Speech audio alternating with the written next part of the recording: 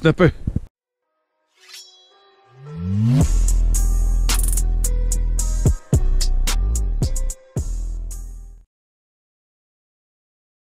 The sun is out. It is still cold. Because I've had to wade through water, my solid pets are sticking to the the concrete. I have only 3 rods out today. I have a big pollen, a rainbow trout and a bluey. I'm going to give them all oil now in a minute, but just settling in and having a cup of coffee before I do anything because it's quite nippy. You might notice that I'm not wearing my brand new solid pets that I got for Christmas. Well, they've had to go back to the shop. Putting them on and the zip came apart in my hand.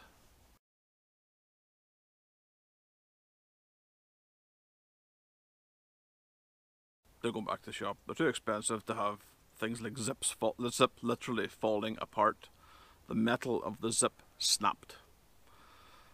You know, and it wasn't even like pulling it over a gut. It was, putting it on and putting the 2 little zip bits together and then trying to zip it up. Yeah, so it's gone back. So I'm going to get some the old ProLogic Mimicry is living on for another day, for a bit longer. Not fishing alone. There's a fella down here doing some feeder fishing. And there's 2 guys from Antrim direction. They've made the trip down. So far no fish. I've seen no fish on the bank, but there's fish rising. So that means that there's prey fish here, which is good. It's just very, very cold. So just have to get past that. Unfortunately, when it's this sort of temperature, when it's this cold, bad scopes would be using live bait. A nice big half-pound rainbow trout would catch fish today.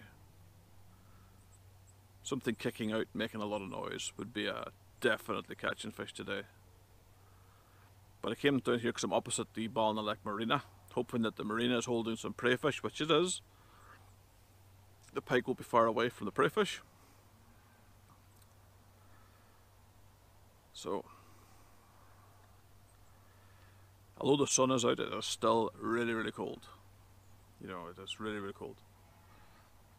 There's a good ½ inch of ice that I had to break through to get to the jetties where I'm fishing, so.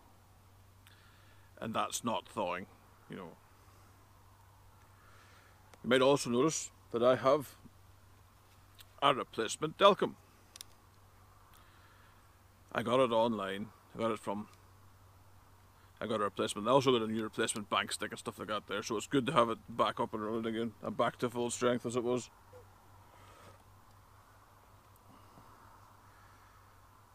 But I'm only fishing 3 rods today, so I don't need that one out.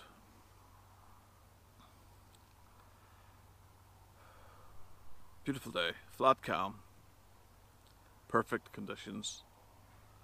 And fishing baits, apart from the pollen will be popped up. The other 2 baits will be hard on the bottom. I'm going to show you a rig later on that I've made, something I've designed in my head that you fish with a sunken float rig.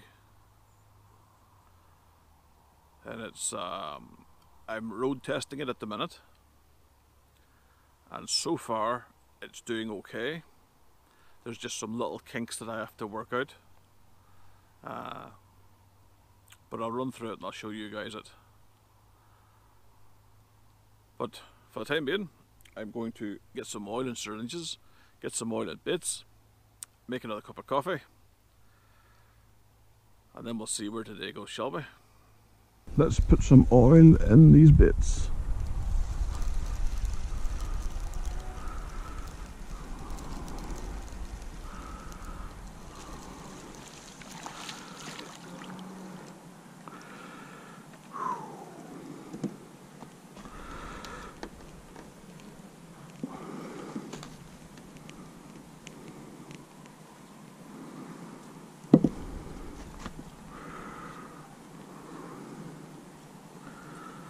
There's that clipped into there. Okay.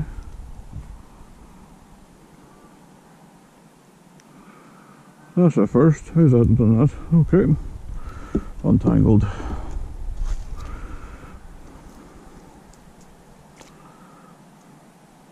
I'm using a 5-ounce, well actually no, I'm using a 6-ounce lead to hold the bottom today because it's moving quite fast. That is a nice rainbow trout.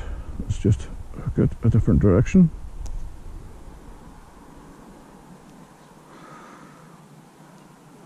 I have it hooked head up the trace, so it'll be lying on the bottom like that there, and the flow will be taking it. So if it's just kind of moving up and down the flow like that there, the pike will pick it up. It doesn't really matter, you can have it head up or tailed up, or it doesn't really matter. Right.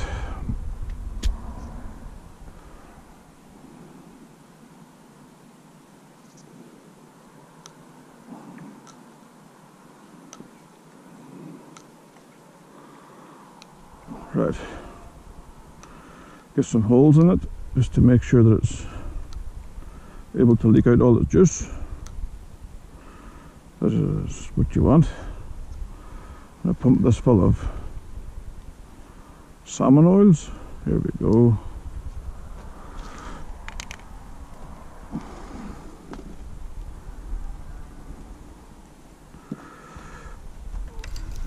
And now we're not wanting to cast it too far, we're just wanting to flick it out into the middle of the river. There you go.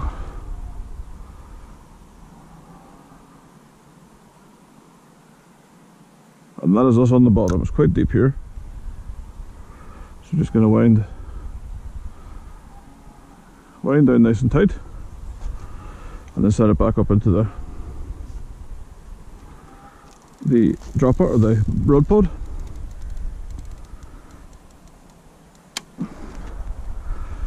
And that rod is ready to rock and roll.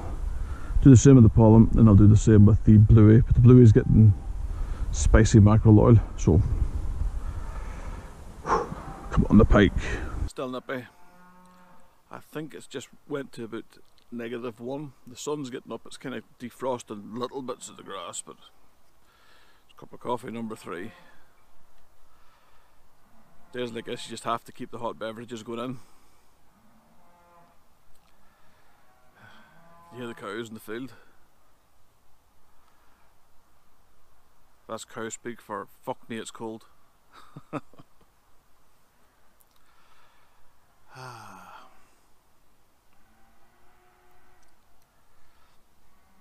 So, did you all survive New Year okay? It was a quiet one in the Scobie household. Very quiet. We did the usual. Stay up to... I was in bed by like 12:10. It's a bit strange though, because I'm not sure if you all know or seen it, but the wife and I are expecting our first child. We told the families on Christmas Day, you know, cue lots of tears and celebration. And on Christmas Day I got absolutely plastered drunk. Rode off drunk, celebrating. You know, it was a bit strange, you know, because obviously you don't tell people as soon as your wife conceives. You wait till you get like a scan, because there's so much that can go wrong, especially in the early stages. So the wife surprised me, and you know, I'm genuinely looking forward to being a dad. So, start of July 2021, baby Scobie will be arriving. So I'm looking forward to that. My mother is absolutely clocking to be a grandmother. She has been wanting a grandkid for a long time. Both me and my brother are married, and my mother will always kind of say, when are you giving grandkids to me? No. But it's a good end to a truly shit year. Like I say, I'm genuinely looking forward to being a dad. So we'll see how that goes in July. other than that, I did do a session after Christmas, but it was colder than this. The road that I drove down was like an absolute ice rink. I got parked up and fished for 3 hours, and then I thought, nah, it's time to get out of here, so I thought I'll change location. And you know, a couple hundred yards of road took me nearly half an hour to drive down because it was that slick. So I just said hell with it and go home.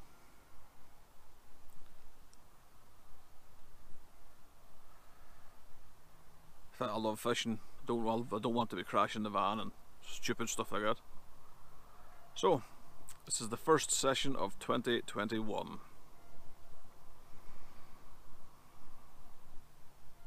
Opposite me at Ballinalec Marina, they're doing a lot of renovation work, putting in new jetties for the boats, which isn't really going to be good for the guys that fish this stretch, because it's going to push boats further out into the water, which means boats travelling the water will be cutting to this bank a lot closer. So you already have a problem with boats, you know, cutting close to anglers fishing. So it's just going to be more boats on top of anglers. Got to keep the boat people happy.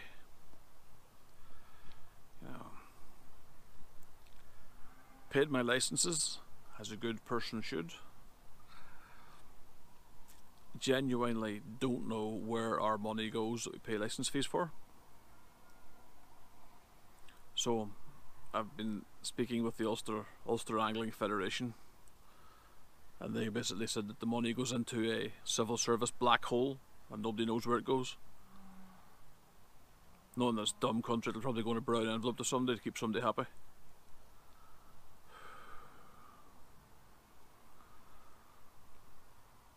So I think this year I'm going to ask my elected representatives to tell me exactly where my license fees go, because I pay quite a lot of license fees. Not as much as I used to when I was salmon angling, but I pay considerable license fees. All anglers in Northern Ireland do. So it'd be nice to know where that money goes. Last time I was chatting about this, there was people that said that the money goes the DERA, the company, the people that's in charge of angling, that there's certain amounts of money goes to in the form of grants to commercial anglers. So in a roundabout way, the rod and line pleasure angler is paying for the destruction of their sport by giving money to net anglers, the commercial guys. Yes, there's still commercial netting on Loch Erne. They've stopped it apparently on the upper loch. There's none on the river apparently, but it's only the lower. Now this is where it gets complicated. The trout guys want the pike removed, just like the trout guys down in Mask and Corrib. But you kind of explain to them, you know, the pike aren't the problem. But you could talk to that tree in front of me, and the tree would probably understand it a bit better.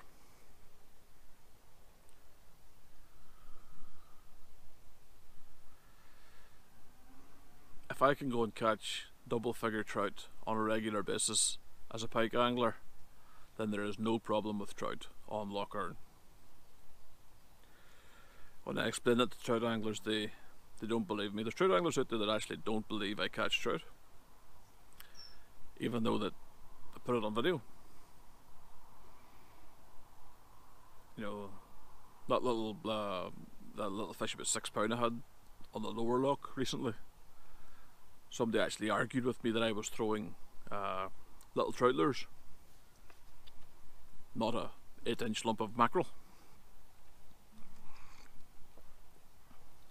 What can you do with these people? Certain people just don't listen, don't want to listen. But that's life. What else has happened recently? The New Year's Eve, again, didn't stay up very late, very quiet. So I don't really like drinking by myself. Usually if the wife was, you know, if the wife wasn't pregnant, she'd had a couple of glasses of wine and a few beers. None of that this year. It's their first year in our new house. So it's a year of firsts. 2020 has been shit, but it hasn't been that really, really shit. Bought a house, knocked up the wife. So 2020 has been interesting. I watched the BBC countdown thing on New Year's Eve, and it showed the London fireworks, and I just thought, what a waste of money. You had the Mayor of London, Sadiq Khan, putting up black power fists.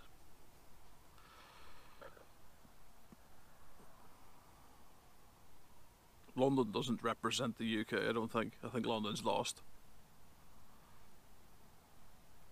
Seeing Black Lives Matter stuff isn't... It's just boring now. It's like the COVID-19, it's just boring now. But hopefully now that Brexit's over, thankfully Brexit's over, the government can start focusing on things closer to home. Like the BBC, the sooner it gets defunded, the licence fee gets took off it, the better. I don't pay the licence fee. Refuse to fund the BBC. But I'm going to drink this, and then I'm going to discuss some rigs with you. A few moments later. I'm going to discuss a rig with you. This is the one I've been working on. This is it here. This is for quite big bits, and as you can hear, it rattles. There's some little vanes in this, so when it turns, it rattles, makes a lot of noise. This is £60 American fishing wire bleeding leader. On one end, you have a clip that you clip to your up trace. I fished this with a sunken float pattern. Now it's the rig, so the lead's anchored on the bottom. This is up in the middle of the water, and it's spinning away. And on the back, you have your bait. Now, as you can see by the hooking arrangement, I'm fishing with a large bait here. This hook is only for basically lip hooking the bait. You'll push it through its nose, and these two will just nip into its flank. It'll be kept suspended in the water, float in the middle of the flow, and this will just keep turning, making a lot of noise, attracting the pike. It works very, very well on deep, fast moving water like what we have in front of us. Unfortunately, I'm not going to try it today because there's just too much going on. There's other anglers here, there's, you know, I like to tinker with rigs like this, you know, when I have like spare time and there's nobody beside me, so I can throw this out and basically observe how it's working. Because this is buoyant, it's going to keep the bait up, you know, so you could use quite a big bait. You could use like a big mackerel, you know, so that this is going to keep it off the bottom anyway. The pike come in to, you know, they'll hear the rattling, they'll feel the vibration of the rattling in the water, and they'll have a wee let's go and have a look at this, shall we? So they'll come in and they'll hear this. This will be the source of the rattling, and then they'll see the bait and hopefully they smash up the bait. I've been experimenting with longer lengths, shorter lengths, lighter wire. I found the heavier the wire, the better it worked. Light wire tended to tangle with me. So that's, like I said, this is £90 AFW wire and bleeding leader. These are size 2 owner trebles, and that's a size 2, I think it's just a worm hook, the plastic worms. So that is my rattling river rig. It would also work if you're trolling it. In fact, the times that I've had success with it has been fishing it off a boat. So for trolling, it's really, really good. I would not fish this with a sunken float if I was trolling this. If I was trolling this, I would be fishing it with like a bottom bouncer style. Now bottom bouncing is, think like a ledger rig, you know, but instead of like a normal like 6 ounce lead like I'm using here, you only use like a 1/2 ounce lead, just enough lead to sink the bait to the bottom. And as you're slowly chugging along in your boat, the little 1/2 ounce lead's keeping the bait on the bottom. And this is up about maybe a foot, 2 feet off the bottom, and it's making its noise, and it's rattling and twisting and flashing and attracting everything. And that's how it's working now. This is a medium size in this. I have the small size and I have the large size. Large size is a beast. So I'm tinkering with it. I'm always tinkering with different rigs. I'm always trying to make rigs better. You know, if somebody came up to me and said, you know, this is how I fish, this is how I use my rigs, I'm always paying attention to that, because I don't know everything. So I could be fishing somewhere and somebody could come up and show me something new, and it could be, I'm going to try that, that's good. It's the same thing when I've actually seen somebody using rig tubing. They're fishing on the River Erne down in the south. I was feeder fishing for hybrids, so I wasn't pike fishing, but this guy was pike fishing. But the zebra mussels were cruel. You know, you were having to change your shock leader every 10 casts. They were just destroying you. It was good fishing, but terrible place. He was having problems with his pike gear getting shredded, so he started to explain to me that he used like a heavier shock leader, like a mono, big, I think it was 80-pound mono snag leader, and eventually the zebra mussels were nipping at it. And then he came up with the whole rods up high and stuff like that there. The two of us were sitting chatting, and I said, well, maybe the carp rig tubing would work. And it was like a light bulb goes off in your head. It was like, that would work. And since then I've been using it. And even in places like this where there isn't really any zebra mussels here, you know, it's a pretty silty, muddy bottom here. But I'm still using the rig tubing. I'm still basically keeping the rod tip up a bit, so it's only the last little bit of the line is touching the bottom where the rig tubing is, just to try and get your stuff zebra mussel proof. You know, I look back to the days when I was a kid starting pike fishing, and you were using like 18-pound, you were using like 15-pound Maxima mono, you were using 30-pound break and strain wire, you know, which wasn't bad. I mean, I still use 30-pound break and strain today, but because of the zebra mussels, a lot of my gear has just been beefed up. You know, instead of using 15-pound mono, I now use 20. You know, instead of 30-pound braid, I now use a 50-pound or 60-pound or 80-pound braid even. You know, your attitudes change as you learn, so you end up thinking, if I can cast something out, no matter what happens to it, I want to be able to bring that back in. I don't want to leave gear on the bottom. Don't want to leave stuff, you know, on the deck, so it could basically kill fish. It's like last year when I fished across in the marina, and the idiot came in with the boat and started to do donuts over the rods, and took half a spool of line off one of the rails and broke me off. One of my good friends, Andrew, he actually found that like a week later. He was fit to kind of send me a picture of him holding up my ball of line, betrace, and a rotting bait. So thankfully that, you know, that fish was never, that bait was never ate by anything. It never hurt a pike. But you know, this is why I try not to fish around areas that's got lots of boat traffic, because you end up getting, you know, idiots in boats.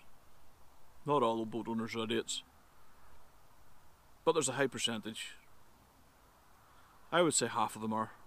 Just round about that. But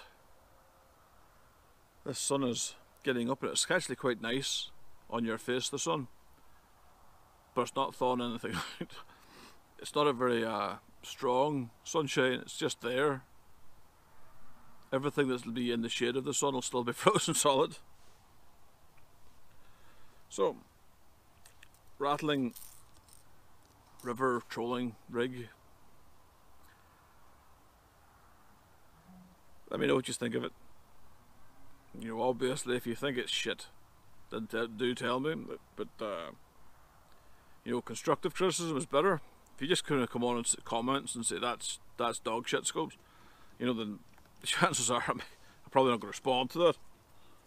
You know, I do make a point of trying to respond to all comments, but if you're just on to give me abuse, then, you know, I probably won't respond to you. That's like all this stuff on the YouTube. I mean, I do try to kind of respond to the comments I get. I get asked a lot of questions, and that's cool. I'm all for, you know, folk asking questions, and all the questions I get, I do try and answer them.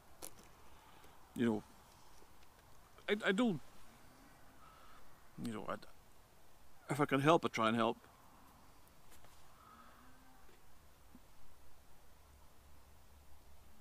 That's the ice cracking.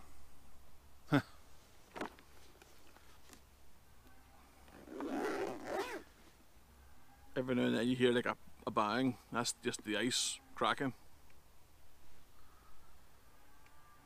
Might change the bits. I might put on a big eel. Take the bluey off. Don't know. Give it another hour. Then we'll see what we go. See how we go. I'm not sure if the GoPro's picking this up, but since breaking this and walking through it a couple of times to get the ice cleared at the road, you can see the tiniest of skims of ice where the ice is reforming. That tells you how cold today is.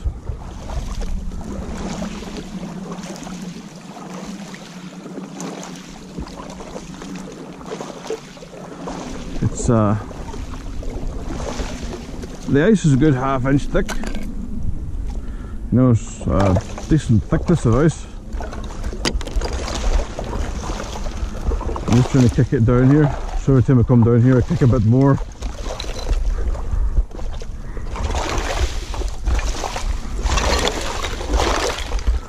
Kick a bit more this way just to get out of the road.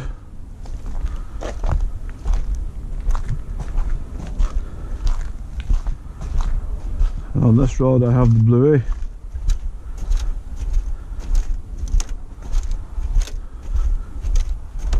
That's going to get some spicy mackerel. So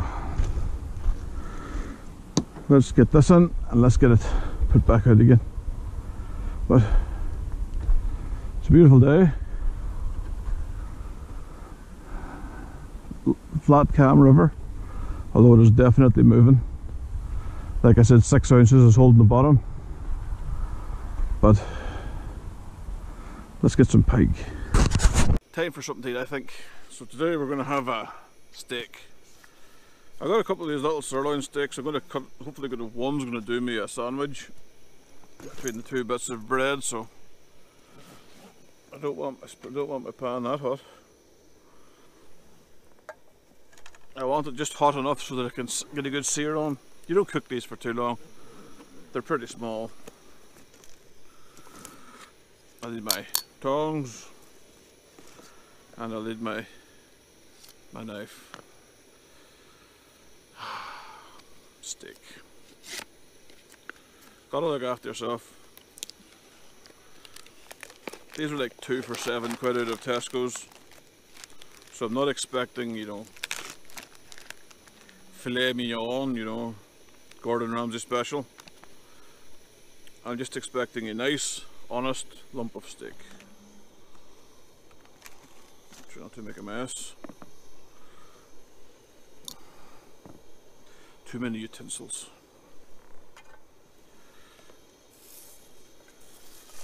And it will fit in the pan. Result.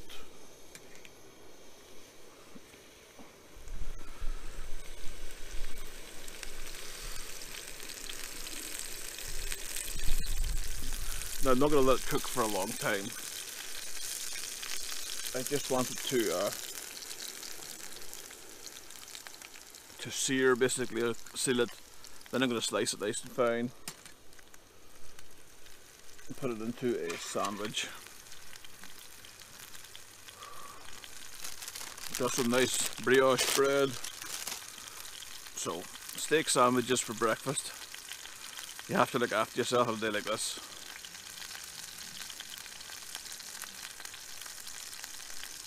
That already smells awesome.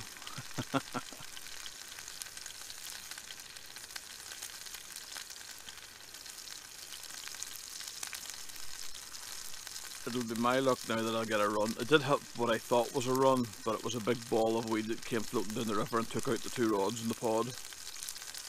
So there's no marks on the bait, so just punted them back out to where they were.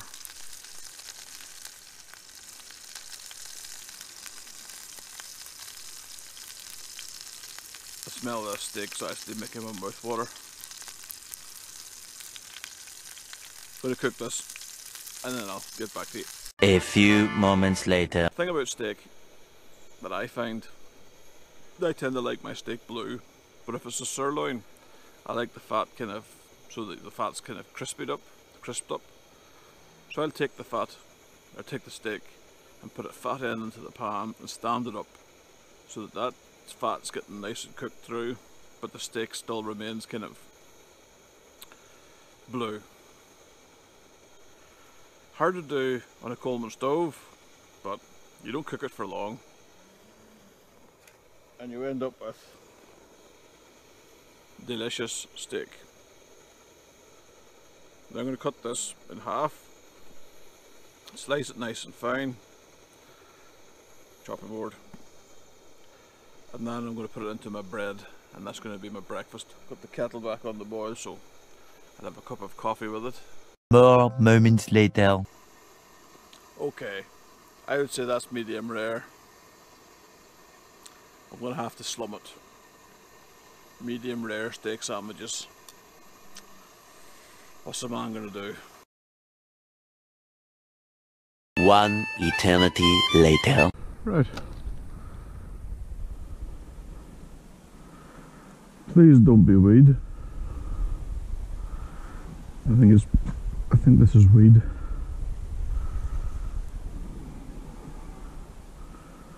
Because I don't feel anything. No. Weed.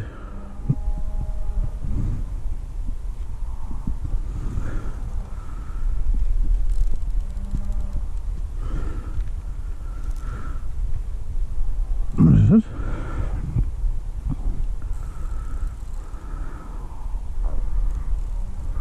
I must be stuck.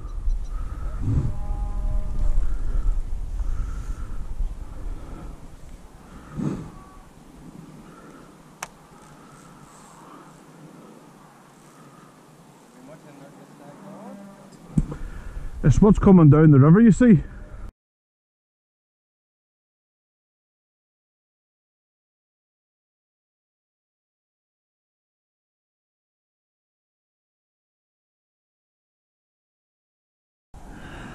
Yeah, it was a tree.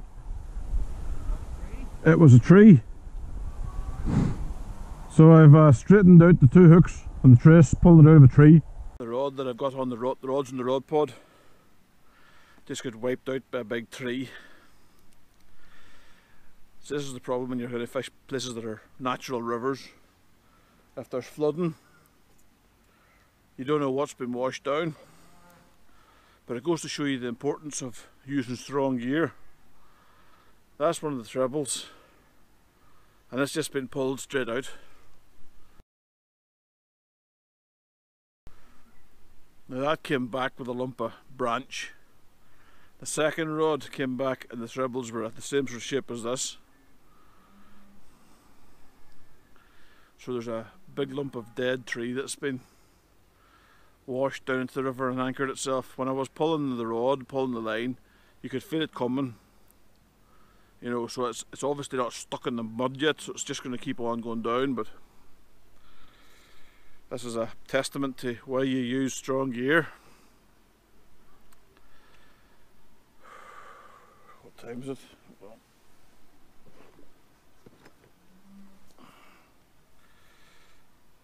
it's 2:15. I'll fish to about 3:30, then take a drive home. No runs, just trees.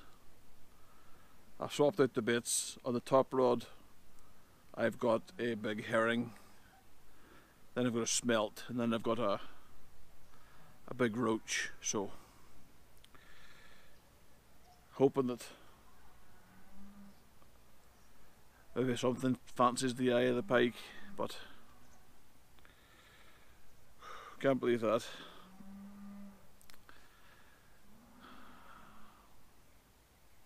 Ah well, there's not much I can do if it's stuck in trees.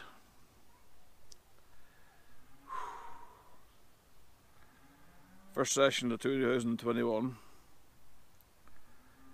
It's been a fucking cold day. Although my thermal boots have definitely lasted. The feet are okay. Everything else is, my retention strings froze solid. So, yeah.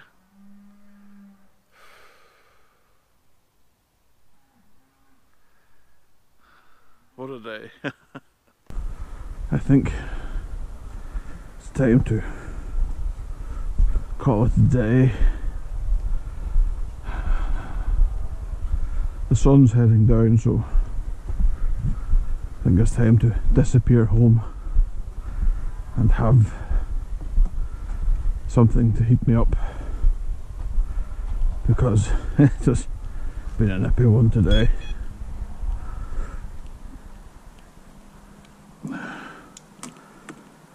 It has been definitely a cold one.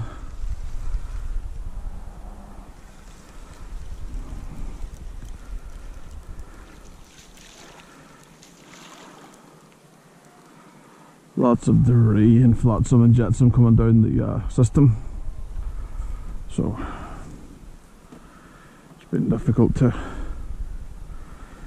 fish without the rods getting wiped out.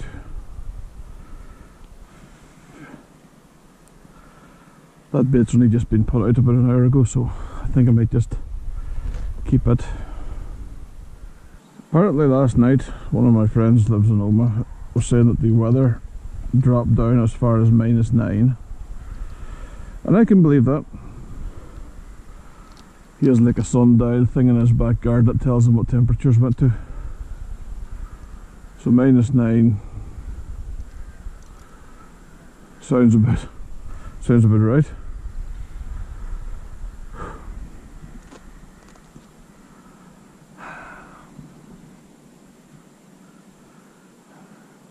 So, first session on a really cold River Erne.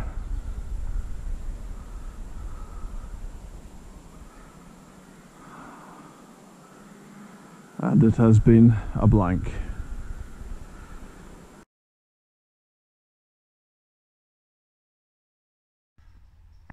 There's Loch Crussell, flooded, well flooded, and froze solid. Cold.